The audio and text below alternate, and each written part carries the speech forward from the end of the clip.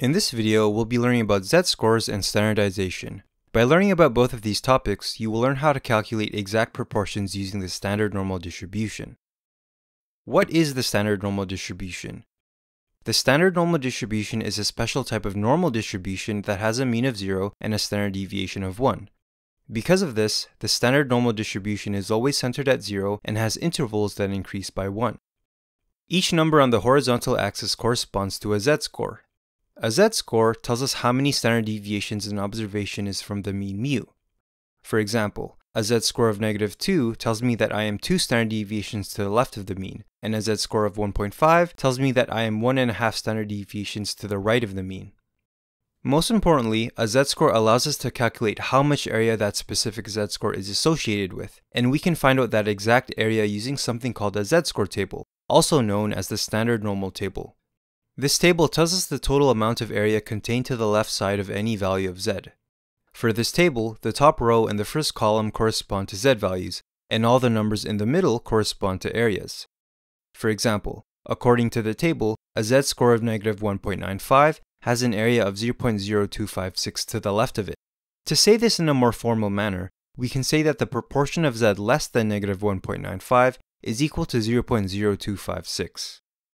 We can also use the standard normal table to determine the area to the right of any z value. All we have to do is take 1 minus the area that corresponds to that z value. For example, to determine the area to the right of a z-score of 0.57, all we have to do is find the area that corresponds to this z value and then subtract it from 1.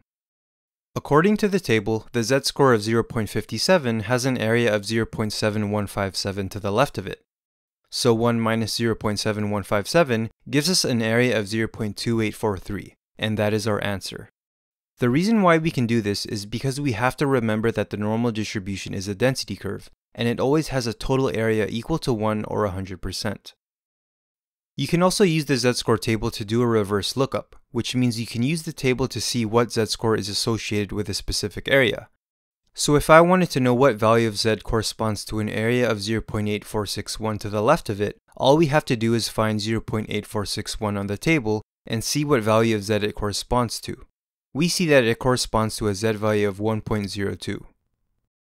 The special thing about the standard normal distribution is that any type of normal distribution can be transformed into it.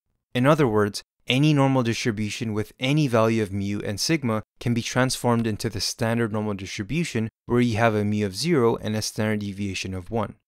This conversion process is called standardization. The benefit of standardization is that it allows us to use the z-score table to calculate exact areas for any given normally distributed population with any value of mu or sigma. Standardization involves using this formula. This formula says that the z-score is equal to an observation x minus the population mean mu divided by the population standard deviation sigma. So suppose that we gathered data from last year's final chemistry exam and found that it followed a normal distribution with a mean of 60 and a standard deviation of 10. If we were to draw this normal distribution, we would have 60 located at the center of the distribution because it is the value of the mean, and each interval would increase by 10 since that is the value of the standard deviation. To convert this distribution to the standard normal distribution, we will use the formula. The value of mu is equal to 60 and the value of sigma is equal to 10. We can then take each value of x and plug it into the equation. If I plug in 60, I will get a value of 0. If I plug in 50, I will get a value of -1. If I plug in 40, I will get a value of -2. If we do this for each value, you can see that we end up with the same values as a standard normal distribution. When doing this conversion process, the mean of the normal distribution will always be converted to 0, and the standard deviation will always correspond to a value of 1. It's important to remember that this will happen with any normal distribution no matter what value the mu and sigma are. Now, if I asked you what proportion of students scored less than 49 on the exam, it is this area that we are interested in.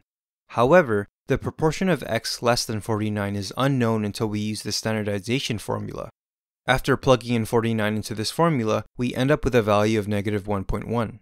As a result, we will be looking for the proportion of z less than -1.1. And finally, we can use the z-score table to determine how much area is associated with this z-score. According to the table, there's an area of 0.1357 to the left of this z value. This means that the proportion of z less than -1.1 is 0.1357. This value is in fact the same proportion of individuals that scored less than 49 on the exam. As a result, this is the answer. Let's do one more example.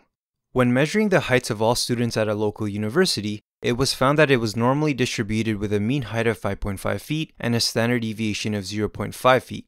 What proportion of students are between 5.81 feet and 6.3 feet tall? Before we solve this question, it's always a good habit to first write down important information. So we have a mu of 5.5 feet and a sigma of 0.5 feet. We are also looking for the proportion of individuals between 5.81 feet and 6.3 feet tall. This corresponds to this highlighted area. To determine this area, we need to standardize the distribution, so we will use the standardization formula.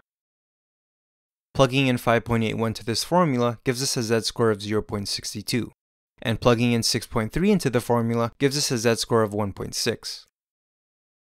According to the standard normal table, the z-score of 0.62 corresponds to an area of 0.7324, and the z-score of 1.6 corresponds to an area of 0.9452. To find the proportion of values between 0.62 and 1.6, we must subtract the smaller area from the bigger area. So 0.9452 minus 0.7324 gives us 0.2128.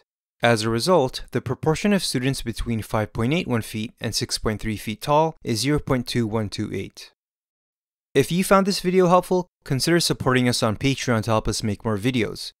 You can also visit our website at simplelearningpro.com to get access to many study guides and practice questions. Thanks for watching.